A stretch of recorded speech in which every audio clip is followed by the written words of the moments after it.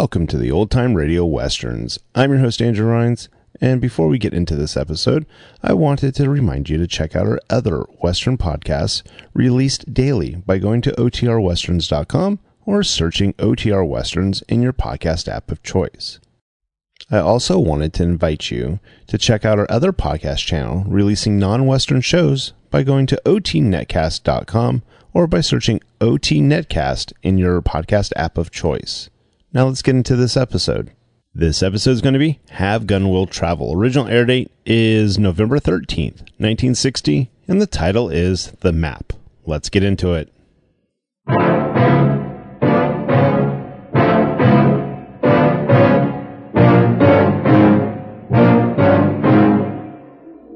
I memorized the map and destroyed it. If you kill me, you'll never find the money.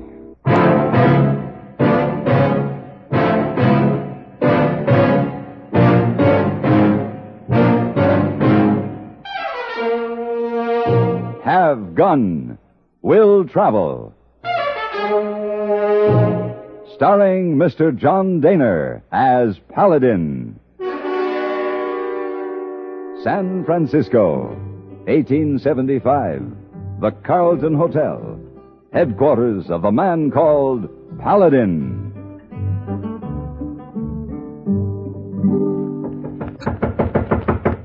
Mr. Paladin! Mr. Paladin! Open door! All right. Yes. What's all the excitement here, boy? Oh, Mr. Paladin, you in trouble with Army? In trouble with the Army? Why, no. Oh, that's a good. Why do you ask? Well, hey, boy, here, Army Colonel asked for you downstairs. And hey, boy, thought maybe you in trouble. I'll give you a chance to get away. Oh, too late. Huh? It's Potter, Colonel Potter. Paladin. Well, Potter, what are you doing Good here? to see you. Last I heard of you were on the trail of those payroll bandits. What are you doing now? Well, I'm still on their trail. That's why I've come to you. 3 years and you still haven't caught them, huh? Well, come on in. Thanks. I'll talk to you later, hey boy. Oh, yes, sir. Well, sit down, John. Have a cigar? Oh, thank you. Here.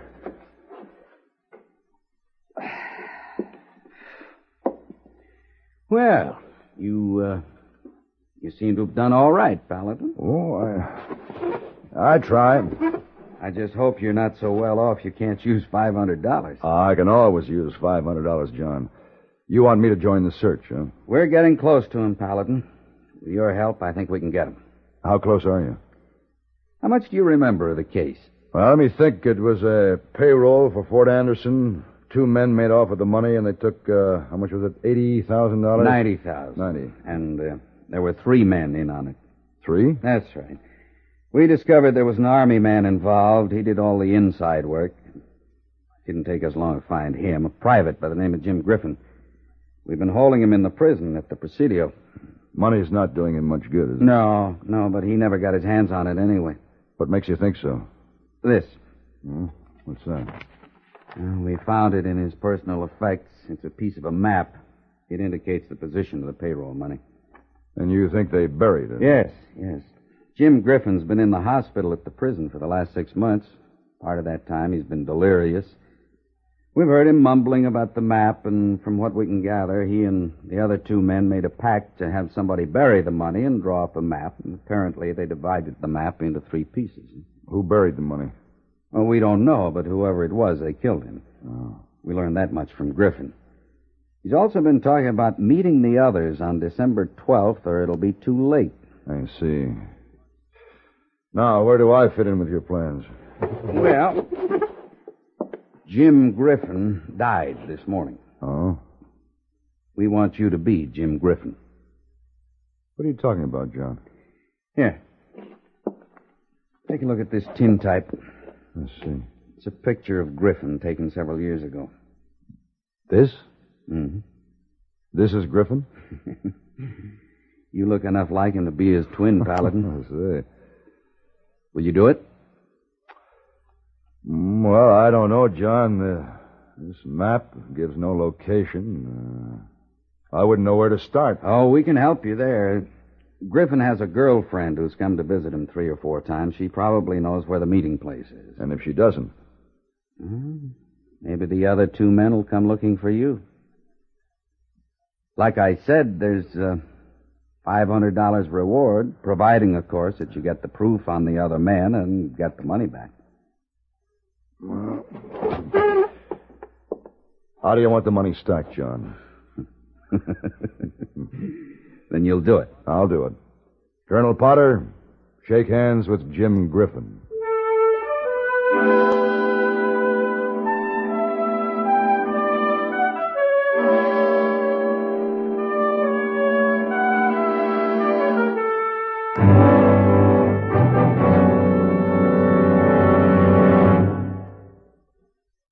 There's no doubt about it. Show business is the business of entertainment, and performers are very far from being dull folk. And this is a matter you'll have a lot of fun verifying when The Mitch Miller Show brings sparkling show business chatter and personalities your way over these CBS radio stations. Give Mitch Miller and his show business guests a listen, and you'll prove it to yourself. You can be sure a very good time will be had by all, yourself included, when you get better acquainted with your favorite limelight personalities on The Mitch Miller Show.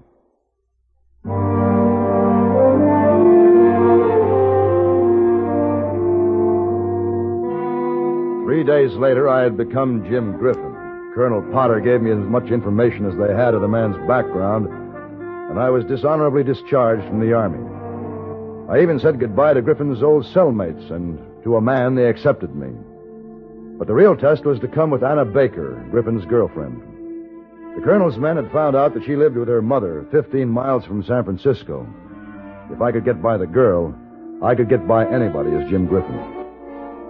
Early one morning, I rode out there, and as I came into the yard, an old woman greeted me, followed by a flock of chickens she'd been feeding. Hello there. Yes? Mrs. Baker, don't you know me? I know you. I've come to see Anna. She's not here. If it was up to me, she'd never be here to you, Griffin. Go on, I got work to do.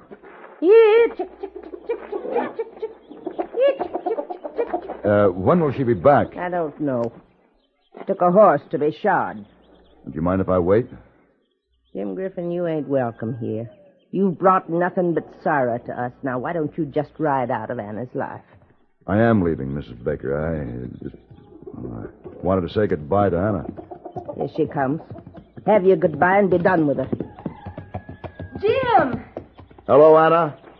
Jim, they told me you were sick. They wouldn't let me see you. They said you didn't know when I could see you. What's the matter? Why are you looking at me that way? You've changed, Jim. Yeah, well, prison does things to a man. Ask me, it ain't done enough to you. Mother, please. We should have killed him.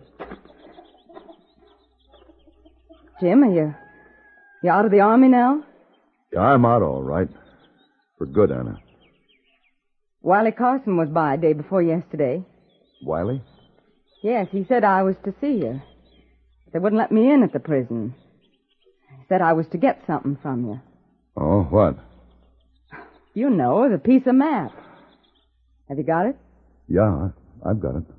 Well, Wiley said maybe you'd give it to me. Now that you're out, you can meet him yourself. Did he say where? The Blue Nose Saloon in Johnson City. But you have to hurry. Yeah. Will you come back this way, Jim? You know I will, Anna. It's a promise? It's a promise. Good luck. Bye.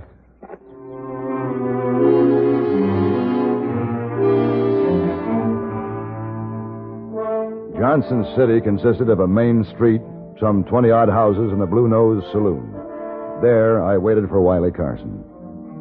I didn't know what he looked like, but I sat at a table where I could see anyone who entered, and they could see me. I waited a whole day, and then most of another. How about another drink, mister? Well, yeah, fine, all right. Right away. Say now, it ain't none of my business, but you waiting for somebody? You're right. It isn't any of your business. No offense, mister. Just that I don't remember seeing you before. I've been sitting here for 2 days now. You just passing through? Maybe, maybe not. No offense now, you understand. I just thought I'd ask. Hey, bartender, how about a drink? Hey, coming right away, mister. Well, looky here. If it ain't the delight of the Army, Jim Griffin. Hello, Wiley. Bartender, you can bring my drink over here. Yes, sir. This is a surprise. Didn't think they'd ever let you out. I was expecting Anna. I decided to come myself. You look different, Jim. That prison done things to you. You try it sometime. You here courtesy of the warden? Yeah. Discharge, huh? Dishonorable. Sounds like maybe they knowed we was to have a meeting. What are you trying to say, Wiley? I'm saying maybe you're working for the Army now. Maybe a couple of years in prison, they got you... You listen to me, Carson. I spent 2 years in a rotten, stinking hole, just dreaming of the time when we can get that money. I was wrong, Jim. That prison made you meaner than ever. Yeah, well, you just remember that, Wiley. I'll remember, Jim.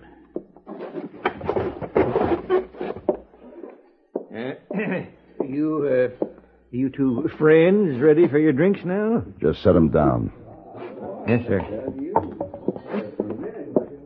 You bring your piece of the map? I've got it. Let's see it. I said I've got it. All right. Don't get hard about it. Now, you've been outside. What are the plans now? Same as they were 3 years ago. All right. We meet Jake tomorrow at the cabin at Hard Rock. Just like we agreed, Jim. And we better get started. Drink up. Ooh-wee. This stuff's so bad, we better take a couple of bottles with us. Yeah, well, suit yourself. Yeah, you ain't the old Jim I remember. The old days, you'd have wanted to bring a bottle yourself. Hey, listen to me, Wiley. There's only one thing I want. I've been waiting 3 years for that money. Jim, we all been waiting. Serving time in a stinking 2x4 cell. I'll get me a bottle. We'll go right now, Jim.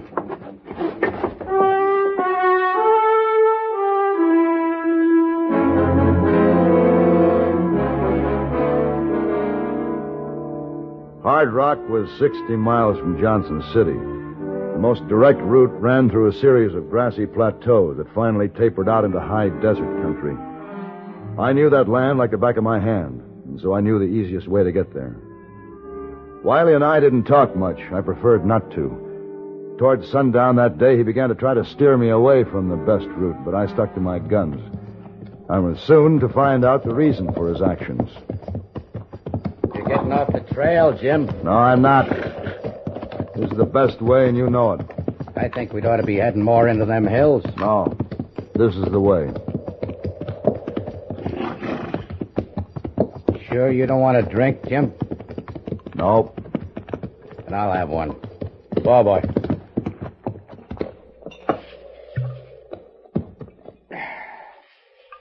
This stuff's beginning to taste better the farther we get from town. Yeah. Now, let's go. We're wasting time. Hey, wait a minute. Look over there. Where? I don't see nothing. No, over that way. The horse, all saddled. He's just standing there. Oh, yeah. I see it. Come on. Come on.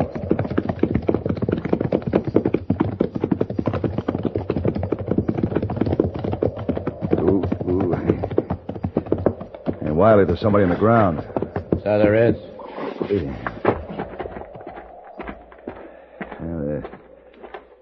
The heat must have gotten him.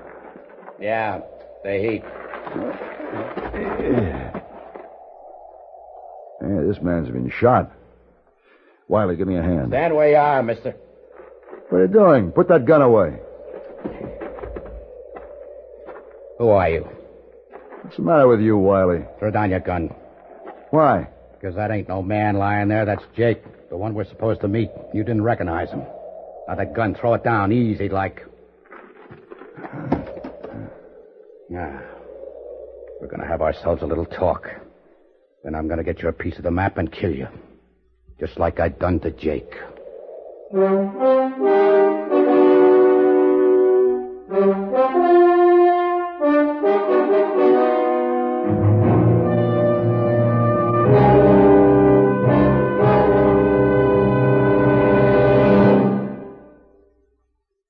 Bob, here's why you can't balance these books. Put this little item over here, and you come out okay. You're right. Then what's wrong with you? I've had a nagging backache lately with sleepless nights.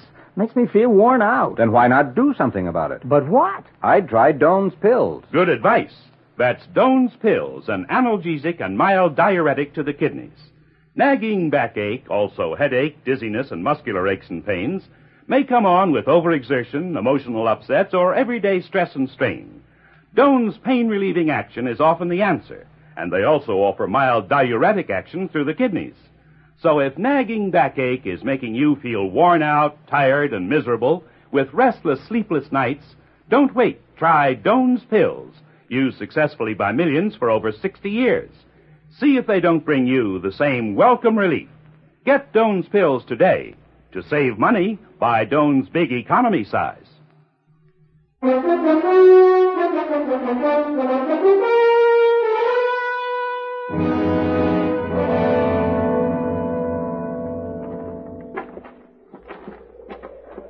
All right, that's far enough. Sit down right here. I'm going to find out who you really are. You sure had me fooled, mister. You're enough like Jim to be his twin.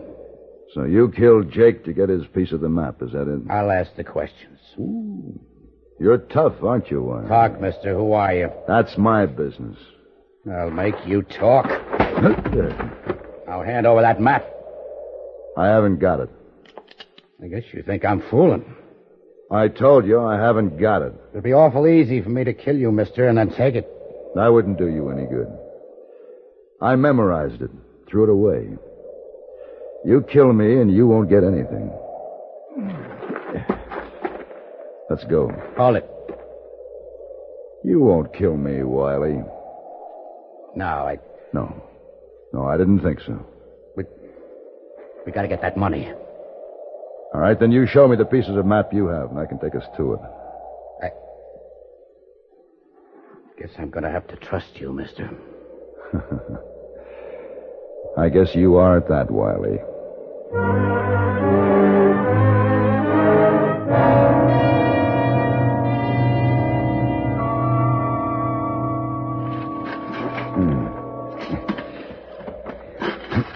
It should be here, Wiley. Unless... Unless what? Well, unless somebody got to it before we did. Then keep digging.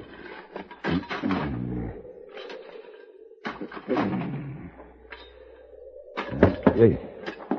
Yeah, there's something here. You sure? Yeah. That's it. That's the box it was in. All right, give me a hand. Dig it out.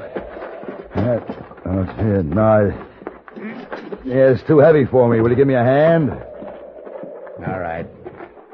But I'll be holding this gun on you. Don't try nothing. Why, I'll kill you. Maybe not. You give me that gun, you...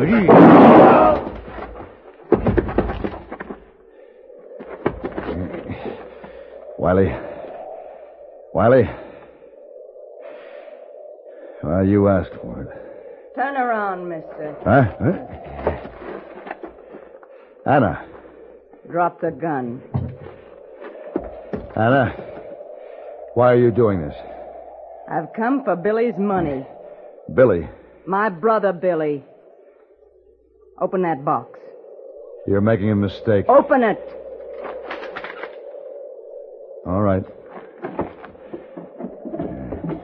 You didn't really think you could fool a man's woman, did you? No, I guess not. Now the money's here.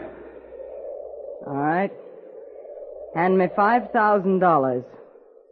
Why 5,000? That's what they promised Billy. They got him to bury the money, draw the map. Then they put a bullet through his head. He was only 16. I didn't know that. Who are you? Doesn't matter. Here's your $5,000. Now, where's Jim Griffin? He's dead. Dead? He died in prison. Jim? No. You loved him, didn't you? We were going to be married. He was going to work hard, make something of himself in the army. And he heard about this payroll. Something happened to him. He had to have that money. Jim planned the whole thing, and it changed him.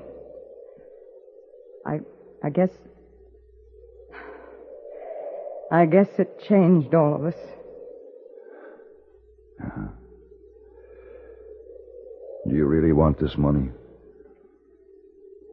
No. Not now. I'll take the rifle, Anna.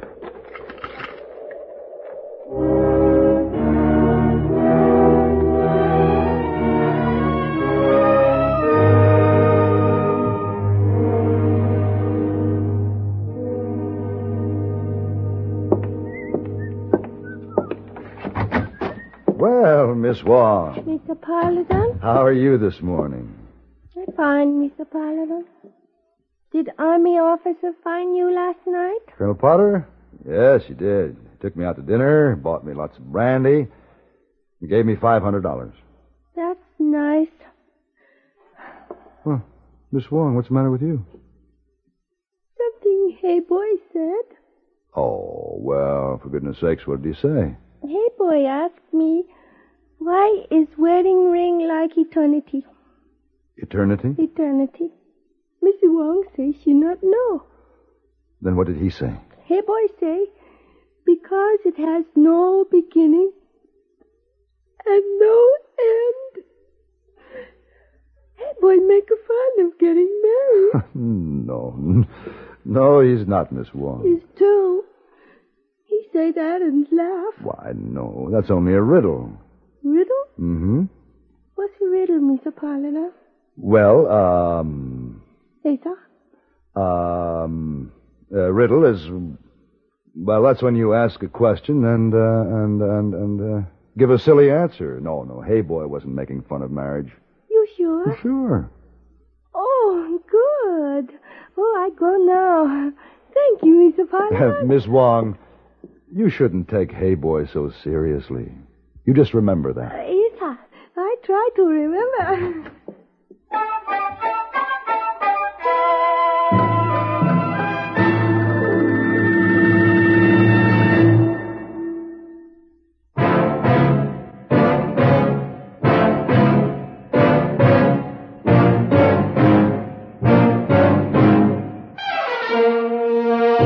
Have Gun Will Travel. Created by Herb Meadow and Sam Wolf, is produced and directed in Hollywood by Frank Paris and stars John Daner as Paladin, with Ben Wright as Hey Boy and Virginia Gregg as Miss Wong. Tonight's story was specially written for Have Gun Will Travel by Tom Hanley. Featured in the cast were Virginia Christine, Vic Perrin, Tim Graham, and Ken Lynch.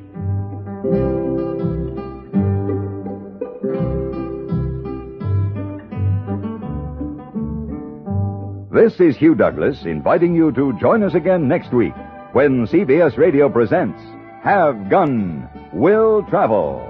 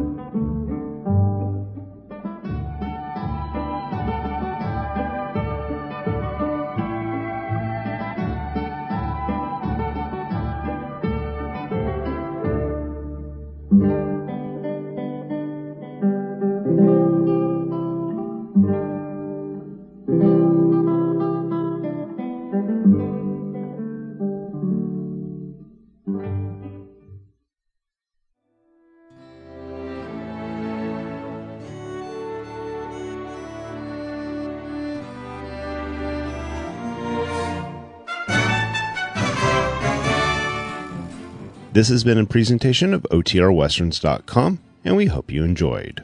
Please take some time to like and rate our shows in your favorite podcast application. Follow us on Facebook by going to OTRWesterns.com/Facebook.